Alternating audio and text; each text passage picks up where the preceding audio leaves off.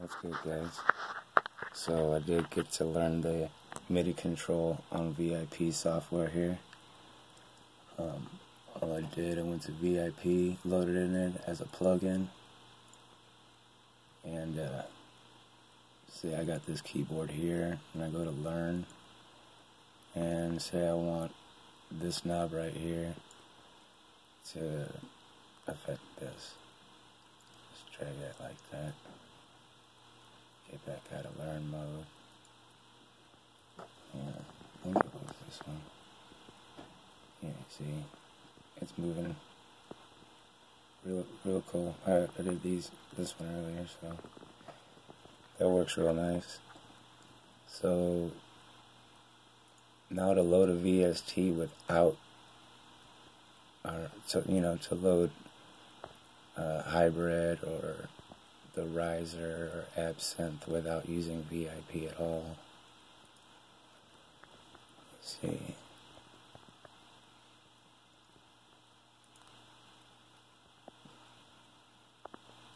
Go to absinthe.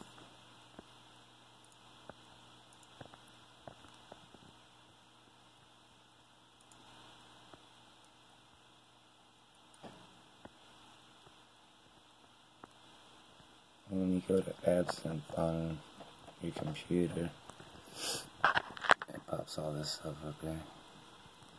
But on the MPC, the cue links map up to it too. See if we can get a good shot here. Macro controls. Yeah. Alright. So it gave us a little bit to mess with here. It's easier to see on the mod wheel. So if I were to put this as an insert,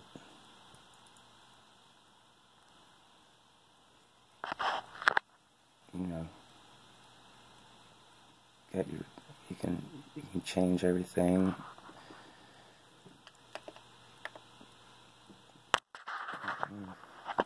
Trying to see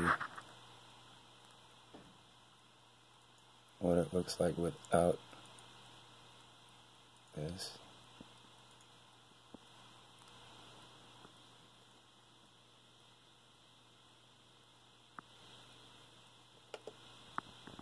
That's what it would look like without it. Plug in with absinthe. That's all you get. And you go to program edit. And it gives you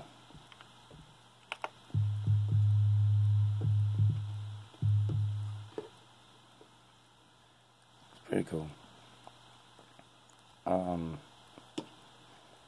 Let's load up one more thing here. Because I don't mean to use absinthe in the first place. The computer slows me down, so I like to go to the MPC, and then I tap on here, go to my plugins. It's got all these here. Look, you can control everything that's in here with these knobs, and they correspond. They all link up together. You can use that learn function to use your VIP software, or to use your VIP keyboard to map them to different controllers or buttons or knobs or wherever on here. And when you turn them on the VIP, they will turn on the computer. But when you load them up just into the MPC-X, it messes with me all the time when I look at this through the phone. Let's load up hybrid. Going hybrid. I'm sure you saw it. Go to hybrid, and then over here when you open it up, I mean, dude, so many plugins. So now I'm in hybrid, and you go to program edit on the MPC, and watch these Q link knobs. Bam. Oscillators.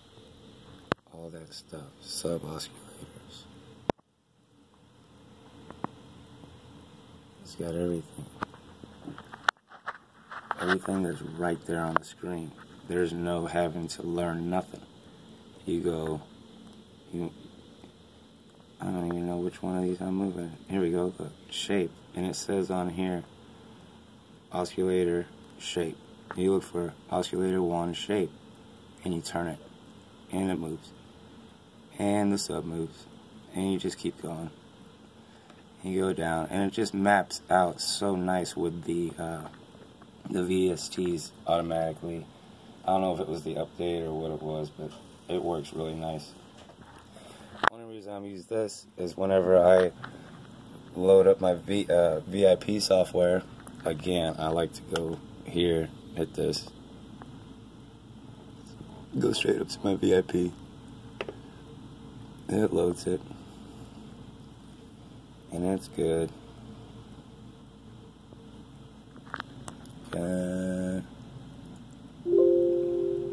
That's my fault.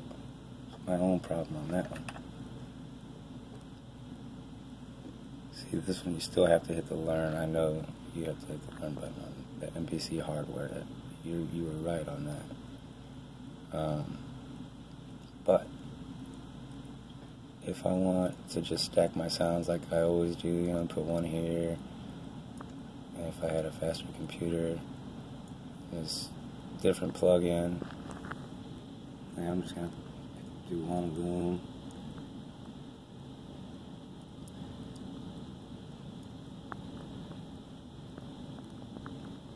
I'll do one more, but it's easier for me to do it again on the hardware. That's why I love these things. You just hit this multi, bam, go to your next thing, select it, you hit browse. I'm gonna go to hybrid, up one,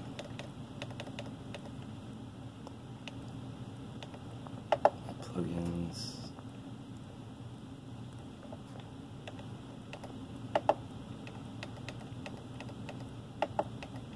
Oh, I might plugins. Anyway, say I want to add Emotion Matters or Big Scene. I hit it. Go back to multi. Big Scene's right there. And I don't have it hooked up, but it comes right on. And then from here, computer loading. So, there you go. And it's just nice to be able to control that like that. Thanks again. Appreciate you guys.